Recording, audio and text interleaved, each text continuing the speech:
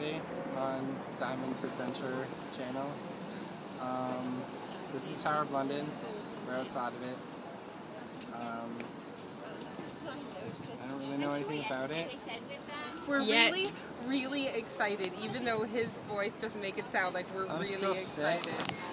Later on, Look we'll, who else! we'll Look see who else! where... Off with his head. Yeah, later on we'll see where Anne Boleyn got beheaded. Yes. Really? Other. Yeah, I know. We'll see the saw that she got captured. This is excellent because I was just watching The Tudors last night. Anne Boleyn is still alive though. Okay. Not for long. Well, I guess that's pretty much it from the outside. I'll turn around so you can see.